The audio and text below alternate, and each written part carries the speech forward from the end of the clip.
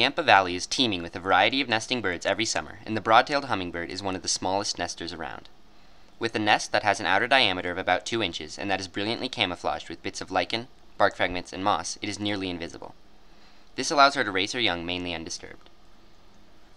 The cup-shaped nest of the broad-tailed hummingbird consists mainly of spiderwebs, which provides excellent insulation and anchors the nest to the branch. The female usually lays 2 plain white eggs, each smaller than a dime. This female is currently incubating. Her young will hatch sometime within the next 2 weeks. The blue-gray gnatcatcher is another small nesting bird of the Yampa Valley, very similar in size to the hummingbird. Their small cup-like nests are built from similar materials as the hummingbird nest, such as bark and spiderwebs, but are also woven with plant stems and grasses. The inside is lined with fine materials such as feathers, plant down, and hair. The male and female contribute equally to the nest building, incubating, and raising of the young. This nest has 4 pale blue spotted eggs, just in the middle of the average range of 3 to 5. Blue-gray gnatcatchers are nesting farther north each year due to rising average temperatures, making them a more common sight throughout the valley.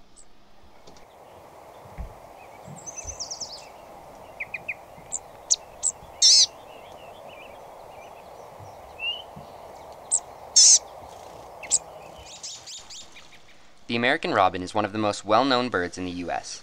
They are commonly found nesting throughout urban and suburban areas along man-made structures such as roofs, porches, and light fixtures, as well as in forks of trees. Robins build their nests mainly from grasses and sticks. This robin chose to build its nest in the fork of a small tree. In order to build the nest, the female forms a cup out of dead grasses and twigs. She then reinforces the nest with soft mud and finally lines the inside with fine dry grass. This is a female Cordilleran flycatcher. Cordilleran flycatchers are quite small birds, just 6 inches long and weighing in at just under ½ an ounce. This Cordilleran flew all the way from its wintering grounds in Mexico to build its nest under a bridge over a local creek. There are 2 other Cordilleran flycatcher nests next to this one. It is believed that this flycatcher has nested here for the past 3 years.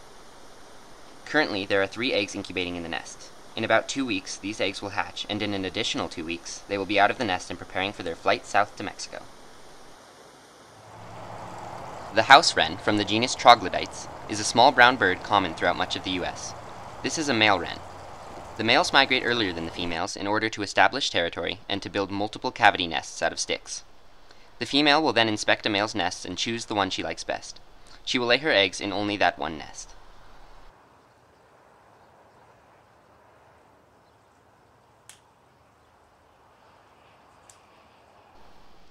Back to our hummingbird nest. The eggs have now hatched and the chicks now require constant feeding, keeping their mother very busy. The chicks are fed on a diet of mainly nectar with a few small insects. The mother's day consists of getting the food, feeding the chicks, and keeping the chicks warm.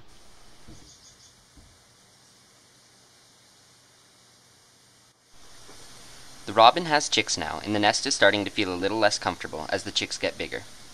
Robins are born with their eyes closed and without any feathers. These chicks are now almost fully covered in feathers with their eyes wide open.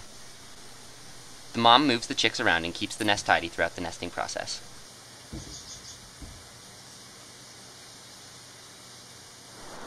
Back at the flycatcher nest, the chicks have hatched as well. Unfortunately, only 2 of the 3 eggs hatched. The other egg is not in the nest and nowhere to be found close by. It is likely that it was bumped out and swept away by the creek. The chicks are naked and can't see yet, so they rely solely on their sense of touch and hearing. Every time a car drives over the bridge, they open their mouths and beg for food. Most chicks have brightly colored inner mouths, such as the yellow mouths of these flycatchers, to tell their parents that they are ready to eat.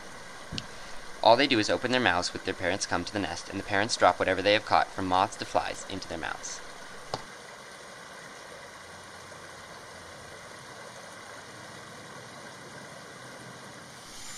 These are barn swallow chicks. Barn swallows have rather large broods. Some nests can have up to 7 eggs. After about 3 weeks from hatching, they are fully feathered and ready to fledge and leave the nest any day.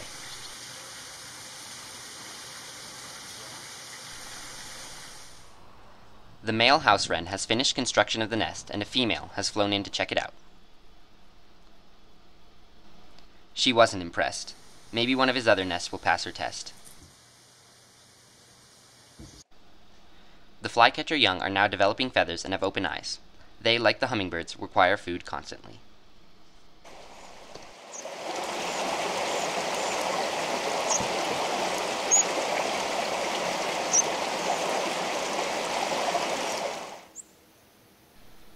This is a spotted sandpiper, Colorado's most common shorebird. The spotted sandpiper lives throughout most of Colorado, from the low urban waterways up to the high mountain lakes. This particular family was above 10,000 feet. Spotted sandpiper chicks, unlike many birds, hatch with eyes open, down covering their bodies, and are quickly able to walk and eat on their own. This adaptation helps them survive because they are ground nesting birds and the chicks would be helpless against predators without it. These chicks are able to fly but still stay close to mom so that when danger is near, she can lead it away while they hide and escape.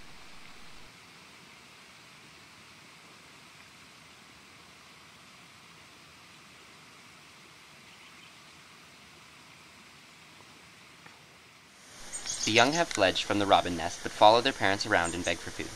Here you can see one of the robin fledglings getting fed jelly by its parent. The other parent is likely back raising another brood. American robins nest 2 or 3 times in a single season. The hummingbird chicks have left the nest. Both chicks stay nearby. The mother returns and continues to feed them. This will go on for a few days before they must learn to find their own food.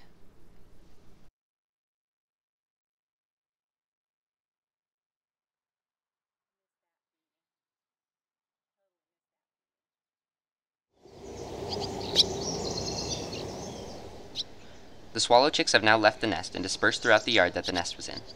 The adult still feeds the fledglings, just less often because they are starting to catch their own food. This fledgling must also prepare for a long flight to Central or South America, where it will winter.